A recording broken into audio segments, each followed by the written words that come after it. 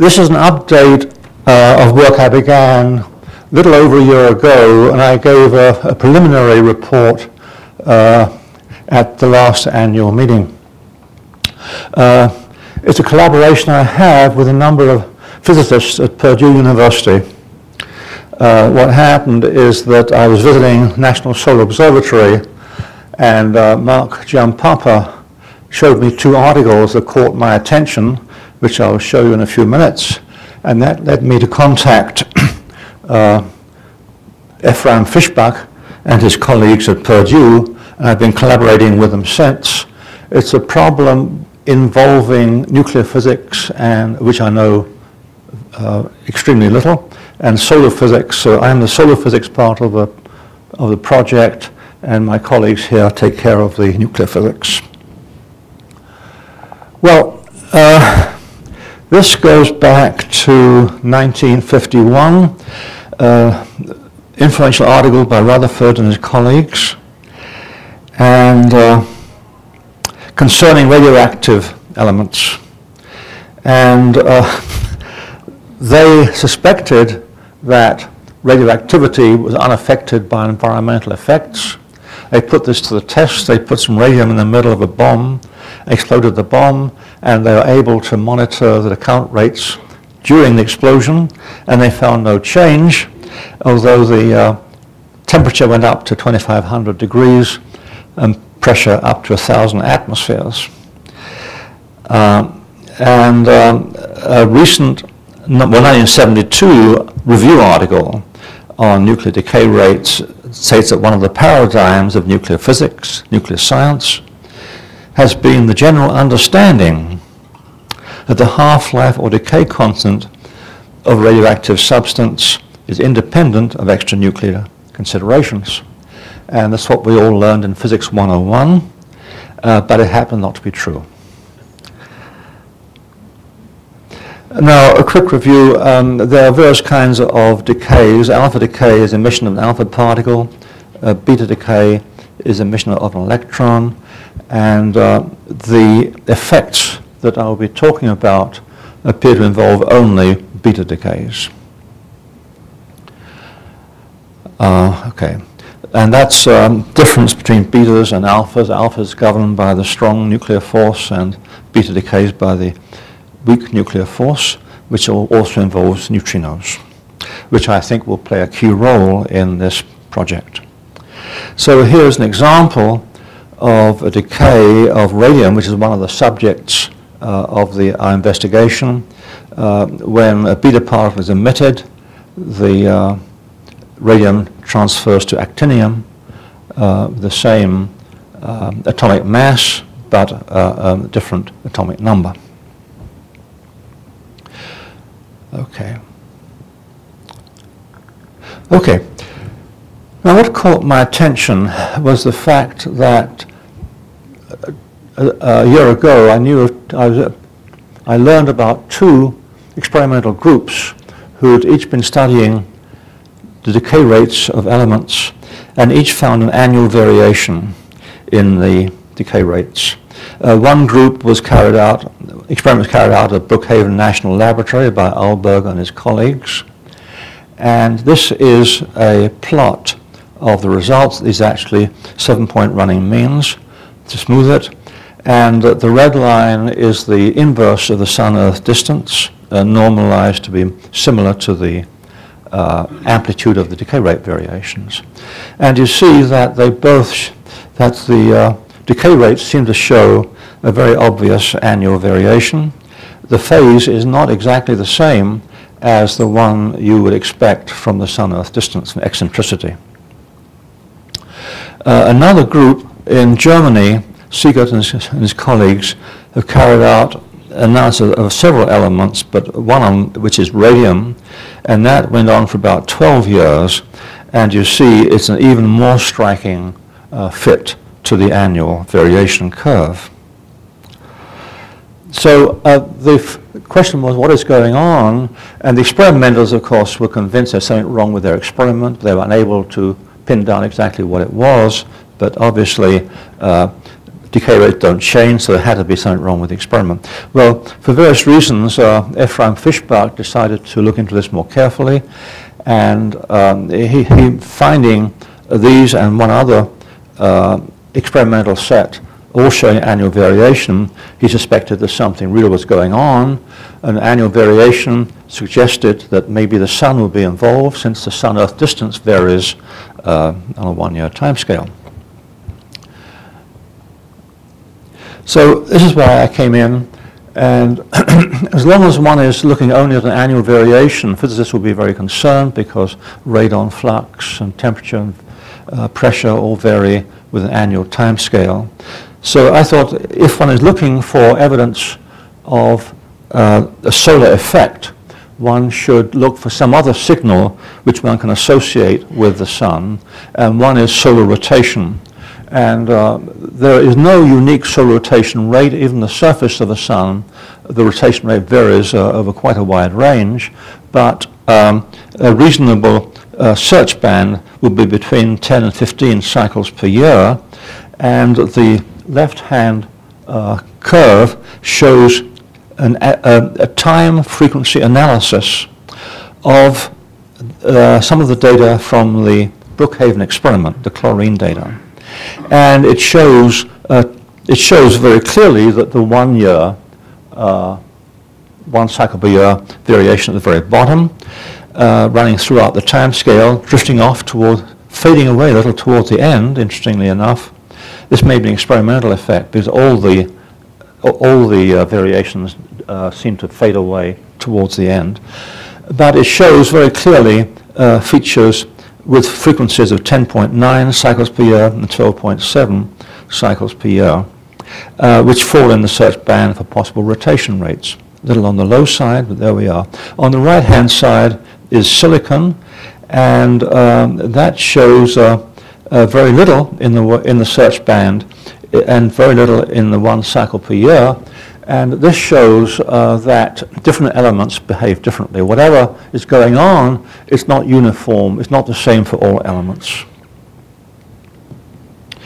This is a power spectrum from the BNL data, and chlorine on the left, silicon on the right, and they show clear peaks at 1 cycle per year, 11.1 and 12.7. But they're more pronounced for the chlorine than for the silicon, as we recently just noticed. So one can do a test to say if this is real or not, and one simple test is to shuffle the data. You have a list of times, dates of measurement, you have a list of the measurements. You don't change the times, you don't change the measurements, but you rearrange them, you shuffle them, and you assign a measurement to the wrong time. So you can do this many times over, and I did it 10,000 times, and not once did I get a peak as big as the actual peak in the power spectrum. And with a different display, I was able to infer there's only about 1 chance in a million of getting a peak in the search band as big as that which we actually find. Now, this is the German experiment, and on the left is radium, on the right europium, one of the elements they looked at, and a tremendously strong signal at 1 cycle per year in radium and nothing in europium. And this by itself tells you that it is not an instrumental effect or an environmental effect, because that would be, you have the same instrumentation, same environment for radium and for europium, and so you would see this, if the peak were due to, if the modulation were due to environmental effects or instrumentation, you see the same signal in both data sets, and you don't. So, all right. And this, again, is a power spectrum. As I said, the fact you see a tremendous peak, power of about 500 in radium and practically nothing in europium shows that it is not an instrumental or an environmental effect. Well, it is interesting to be able to combine data sets and see what is common between two data sets. And this is rather like forming a correlation function, but working with power spectra instead of the time series themselves. I won't go through the details here, but there is a way of combining two power spectra, S1 and S2, in such a way that what you form from it, which is this quantity J, it has the same exponential distribution that the power itself. And that makes it easy to interpret the significance of whatever comes out of this power spectrum analysis. And so what I've done here is to combine, now here I'm looking for a link with neutrinos, and in particular with low energy neutrinos. There are two low energy neutrino experiments of which we have data. One is GAL-X, using a gallium experiment, and the other is Homestake using chlorine. And so I combined data from those two neutrino experiments. I also combined them, oddly enough, with irradiance data, which appears to be related to neutrinos in a way that's very, very interesting, very surprising, and it's a challenge to understand exactly why there is this close relationship. But when you combine these four data sets, GAL-X, an acronym for the GAL-X interval, Homestake, an acronym for the Homestake interval, you get a tremendous peak with a power of 40, way above the noise level, with a frequency, well-defined, sharply defined frequency at 11.85 cycles per year. And this is interesting because this is again a shuffle test showing there's only about 2 chances in 10,000 of getting a statistic this large. This is playing around only with the neutrino data, leaving the acronym data unchanged. If you would change acronym data as well, shuffle that too, it would be much more significant than that. So this is a plot of the known internal rotation rate of the sun. And this is the convection zone from about 0.75 solar radii out to the photosphere, and the rotation rate is about 14.5 cycles per year, the actual sidereal rotation rate. Below that is the radiative zone, which is not as well, it's fairly well determined here, not as well determined here, and that's about 13.5 cycles per year. But what we find from our analysis of neutrinos and irradiance, and actually from the data, decay data as well, is a much lower frequency at about 12.85. And my interpretation of this is that the neutrino data is telling us the rotation rate of the core of the sun, which really is otherwise unknown. Helioseismology does not go as deep as the core, which is the radius of about 0.25 and below. So but after all, neutrinos are a result of nuclear reactions. The nuclear reactions all occur in the core of the sun, so it's only logical that if neutrinos show any periodicity, it's likely to be the periodicity of the core, not of an outer layer. And there's one more test. So far we have 2 pointers that the decay rates and some of the other effects are related to the core of the sun. One, or the sun itself, one is the annual variation, and the other is the periodicity, which we can relate to the rotation rate of the core. There's one more. There's another periodicity well known in solar physics, discovered by Eric Rieger and his colleagues many years ago, which has a period of 154 days. Okay, I haven't been watching you. And it is an arm mode oscillation given by this formula. So what I did is say, well, supposing the same oscillation occurs in the core of the sun, we use the same formula, use the same values at L and M, but we will replace the rotation rate of the convection zone, which gives the 154 days, with the rotation rate of the core as we infer, and this then leads us to expect peaks where the arrow is shown at 2.14, and here I show plots of what you find in the BNL data and in the radium data, and you find peaks at exactly where you expect them. So this shows that arm mode oscillations also are going on in the core and give rise to... Do I stop this? Okay. But well, I am through. I'm through. And I say, this is a search for a well-defined frequency.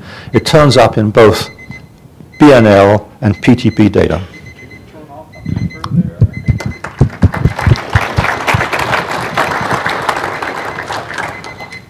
Thank you, Peter. How do I stop the beeping? Oh, somebody else stopped it. Thank you. All right. Well, if you want to get a few things, as we mentioned at the beginning, if you want to have a question, please come to the center of the microphone there so we don't, I saw a hand go up in the back, so please come on up. And of course, if you have any quick comments while they're coming, you can get in. No, I've got through my slides. Sir, I have two questions about this intensely interesting research.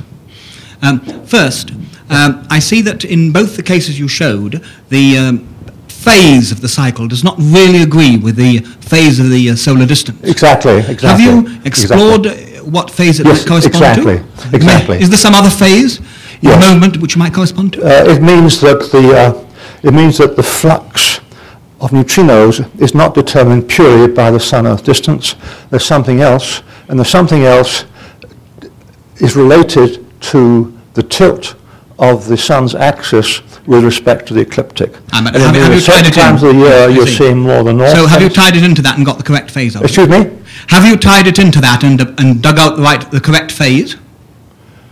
Actually, the phase, the phase is different for different elements, and so there are two effects, each giving an annual variation. One is the Earth-Sun distance. The other is whether you're seeing the northern hemisphere or southern hemisphere of the Sun. Yes. And the mixture of the two effects is different for different elements. Ah, that's very interesting. One can, but they all fit this pattern. Yeah. Yes. Can we allow another speaker so we don't have a dialogue? Oh, there's some other people waiting to ask questions. So. Any speculation as to why this neutrino flux influences different elements differently? No, that is a problem for the nuclear physicists, and it is not something explained by current neutrino theory. So if this effect is correct, and the evidence seems pretty strong, it'll call for a further development in the theory of neutrinos. Thank you. This seems to me very important, and so I've looked into it a little bit too, and I'll offer one other, not a theory, but just an observation for your comment, and that is that the Kramer transactional interpretation implies, in a sense, that any emission, like a radioactive decay, must have a receiver, an absorber at the other end, and so if radioactive decay has some variations involved, it might have to do with what's around that could be absorbers. And so perhaps the Sun being one big thing there has some effect. I think my guess is you're on the right track. I'll get what seems to be the case is that the flux of neutrinos, an environment of a density of neutrinos, influences the decay rate. This is a heretical suggestion, but I suppose it may be put forward in this forum. Your period of approximately 12.7, your frequency about 12.7 per year, is also very close to a lunar period. Yes, sure. But it's distinguishable. That's what I wanted to ask. Is the lunar period outside the ruled out by the accuracy of the data? Yes, yes. Ah, it's very important. Not consistent, yeah. Thank you very much. You're welcome.